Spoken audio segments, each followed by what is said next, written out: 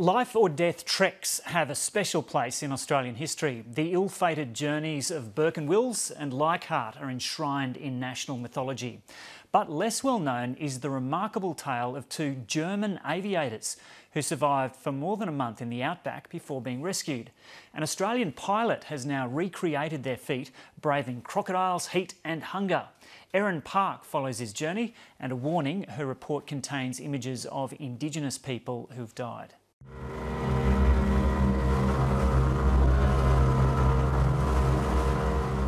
It's a prospect that would terrify anyone. Alone, on a raft, off one of the most remote coastlines on the continent. But not quite alone. Just in case you're wondering whether there's any big salties around, check out that big log. He is a monster. For Mike Atkinson, this is the fulfilment of a dream decades in the making, recreating what historians call one of the great Australian survival stories. I wouldn't normally get that close to the cliffs. Whew, looks like we're going to miss it. This is just absolutely spectacular. I feel that this is one of the greatest untold stories of humanity. I think it's one of the real epics. The term seaplane is used to indicate marine aircraft. It was an era when the world was entranced by the idea of taking to the skies. In 1932, Germans Hans Bertram and Adolf Klausmann were part of a team attempting to circumnavigate the world in a seaplane. They took some bananas, some cigarettes, a few bits and pieces. They even had their bathrobes on board for the hotel in Darwin, I expect, and they took off. Mac McCarthy knows the story well. He says it was on the leg between Indonesia and Darwin that things went horribly wrong. They took off, they ran into a terrible storm and were blown, unbeknownst to themselves, were blown west, well away from Darwin.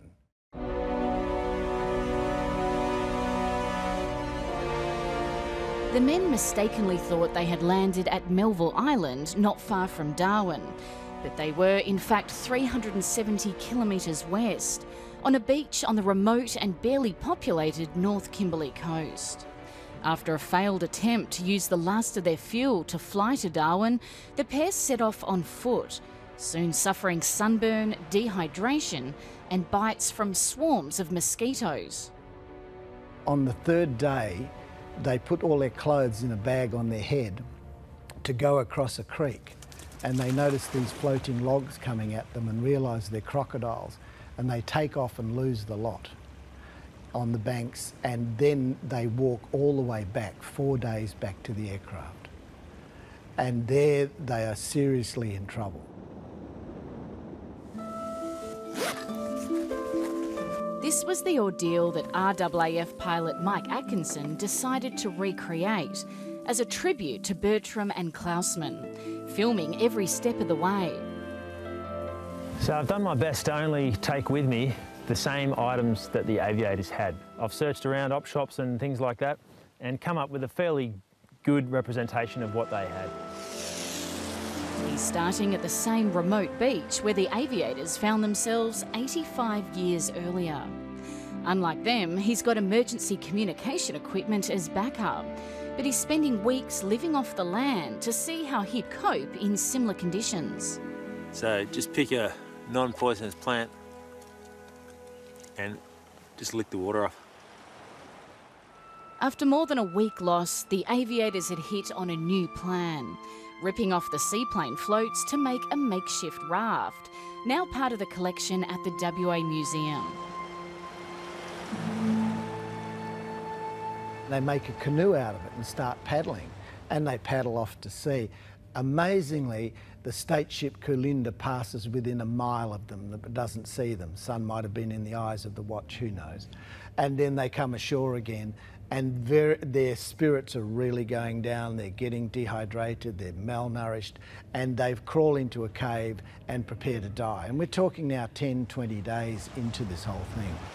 Mike didn't have a plane to use for a raft, so he prepared a replica before he set off. I honestly don't believe it. even though I've really committed to this thing. I've set the sail, we're moving forward, and even more importantly, I'm going slightly upwind to round that little point there to get out of the bay. Just got around this last point. The aviator's actually got washed up trying to exit the bay, I'm guessing on those rocks there. Mike's handmade raft is holding up better.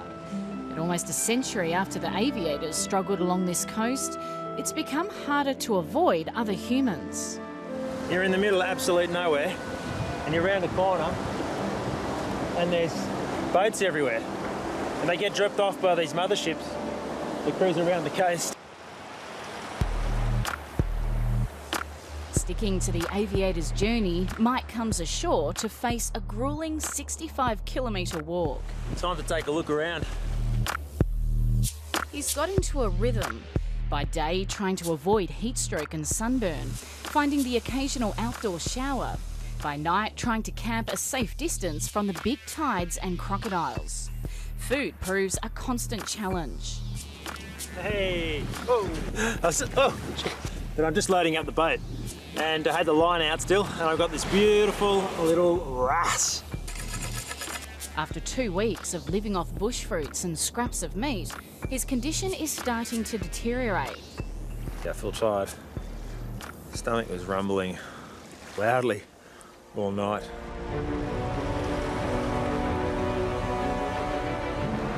After 38 days waiting for rescue, the aviators were also fading fast. Mike has found the rock shelter where the pair spent those last desperate few days. Wow, this is it. I actually just got a bit of a shiver.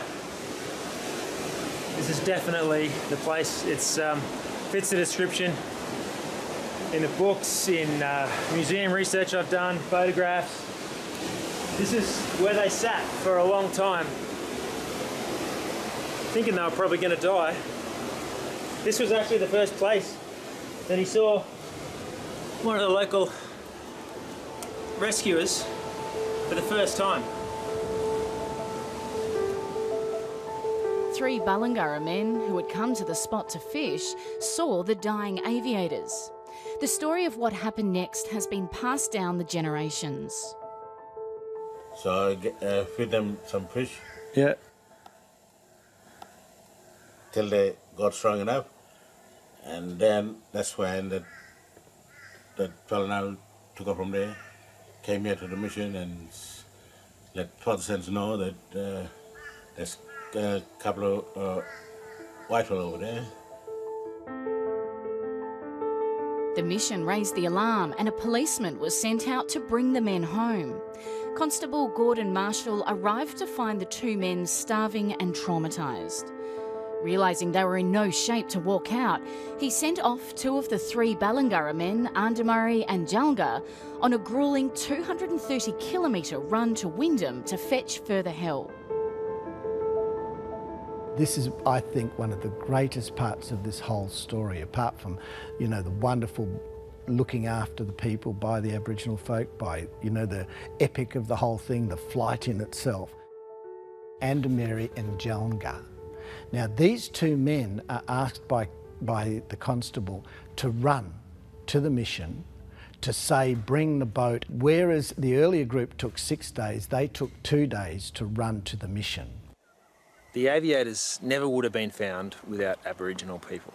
And it's amazing that during the search, the authorities assumed that Aboriginal people must have already murdered the aviators, so they had chained up 9 of them in the search party.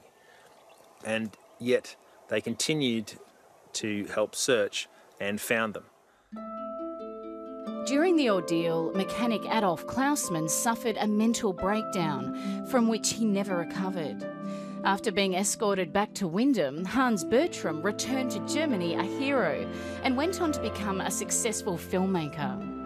Mike Atkinson had plenty of time to reflect on their ordeal during his own solitary journey.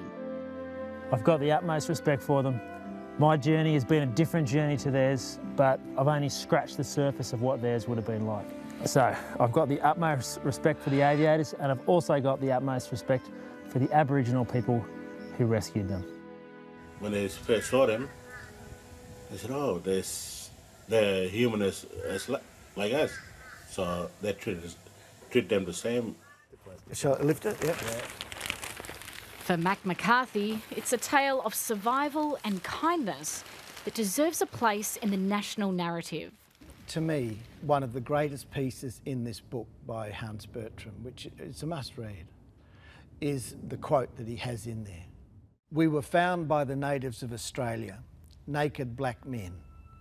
When I tell you how those Samaritans of the wilds tended and cared for us, you will understand that I wish to bear witness to the greatest and noblest virtue of the human soul, charity.